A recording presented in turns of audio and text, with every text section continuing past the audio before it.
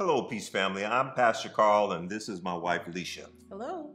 Have you ever been in a situation where you really needed someone to be there for you? You looked around and you realized, or at least you felt like there was nobody you could count on. It's not a good feeling, and yeah, I've been there and done that.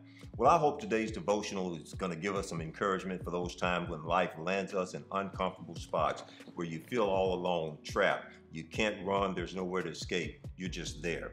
The title of today's devotional is Someone to Count On. And it's taken from a passage of scripture that you may or may not be familiar with. Some have called it God's telephone number. It's Jeremiah 33:3. For the sake of context, we're going to read verses 1 and 2 as well. Listen to what it says. The word of the Lord came to Jeremiah a second time while he was shut up in the court of the guards. Thus said the Lord who made the earth, the Lord who formed it to establish it. I will call on me and I will answer you and tell you great and mighty things that you've never known before. My most recent encounter with feeling like this in this dark place was during this COVID-19 pandemic.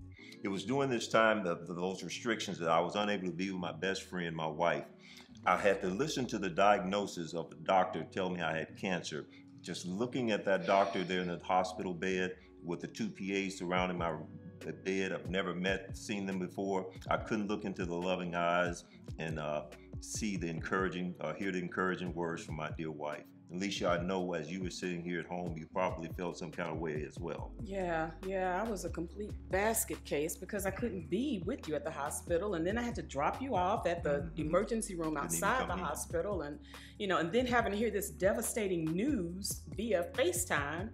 It sent me over the edge. It was really a dark time. Yeah, and Jeremiah was likely feeling alone too in that dark place while he was in jail.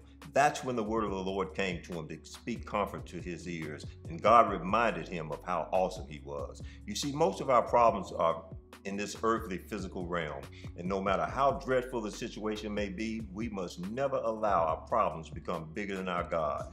Our God is the one who made the earth. He formed it. He established it. When pandemics overwhelm this world and the calamities try to drive all of our hope, we need to remember that God has the whole world in his hands and that he can do things that we've never even known or considered.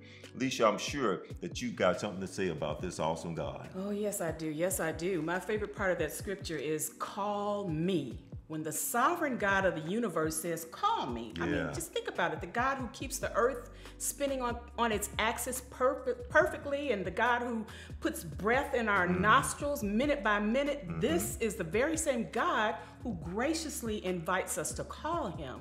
And not only does he invite us to call him, but he says he'll answer and he'll show us great and mighty things which we did not know. And this really blesses me because every time I call him, he shows me his greatness. He gives me peace and strength and hope and divine wisdom, and he always makes a way. Yeah, and God told Jeremiah that his name is what he could count on.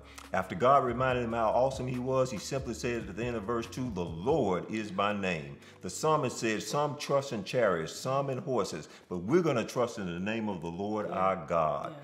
No matter where you are right now in that uncomfortable place, you need to know that our God is able to deliver you from anything, and he can do more than we can ever ask or think. As we approach another Easter Sunday, imagine how Jesus must have felt as the very people he came to save were screaming, crucify him.